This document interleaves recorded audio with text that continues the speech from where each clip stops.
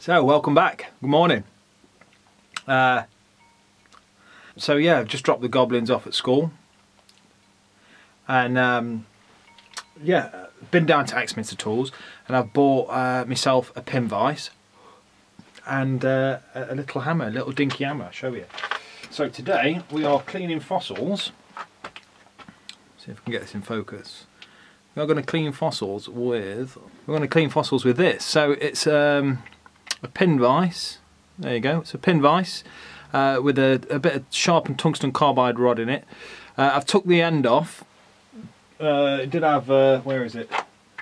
Where is it? Where is it? Anyway, it had a bit on the end. Yeah, it had a bit on the end. And I took that bit off because it was a bit rattly, a bit for it. I've had a little play with this, and you know what? I'm quite impressed with the, you know, I had a little promiscuous, so quite a common little ammonite. I have a bit of a flat stone. You know, for that type of fossil, it chips, it pops really easy. This one was a bit sticky. But generally, pop the shell. You know, when you're penning it with a normal air scribe, the shell it'll pop off when you get close.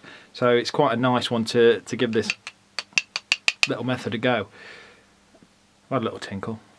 My jumper. See my jumper. It's Christmas, isn't it? But yeah.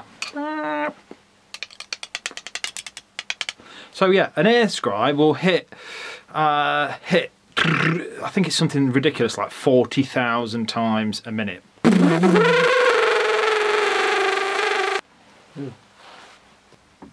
I've had a little tippy top.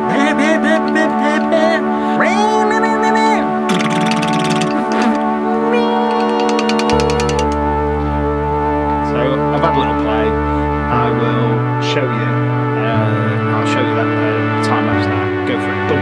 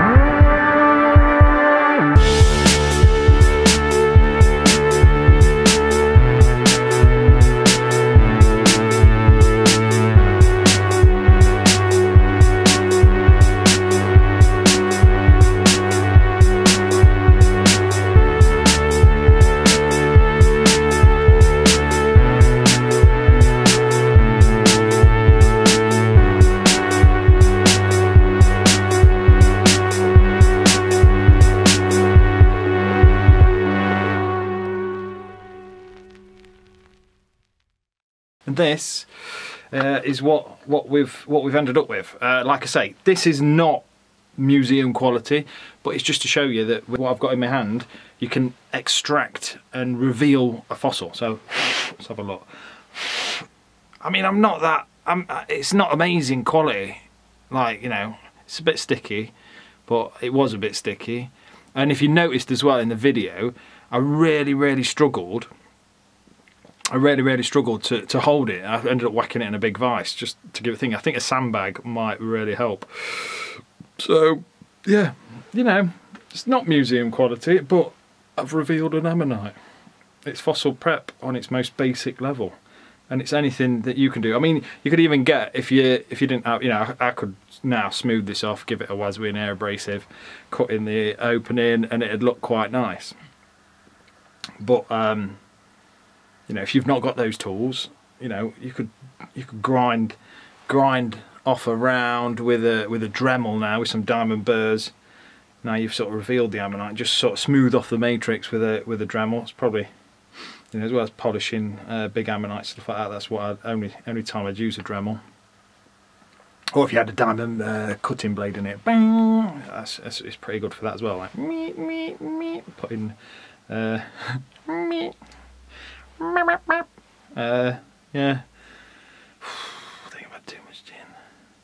So for my next video, what we've got is, we're taking it up a notch.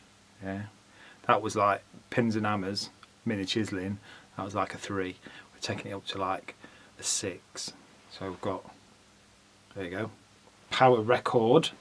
Yeah, it's about 50 quid engraver. It comes with some nice tungsten sharpened carbide bits. And then I've got this. I had me address. And we've got this. 12 quid bit of tat, which is also same thing. It's an electric engraver. I've not even opened it yet, so I'll open that and see what the 12 quid bit of tat can do. So yeah, I'm quite looking forward to that vid. So tune in for that. So if you want to see pointing, yeah, it's meant to be like that, isn't it? Oh yeah, yeah, calm, point, aggressive. So if you'd like to see what those electric engravers can do, tune in for the next vid. Should be quite good. But then pins and hammers, just go out and do it. Get yourself, if you're into your fossils and you want to clean some stuff up that you've got hanging about in garage that you've had there for donkey's years, just go and do it. Yeah. Yeah.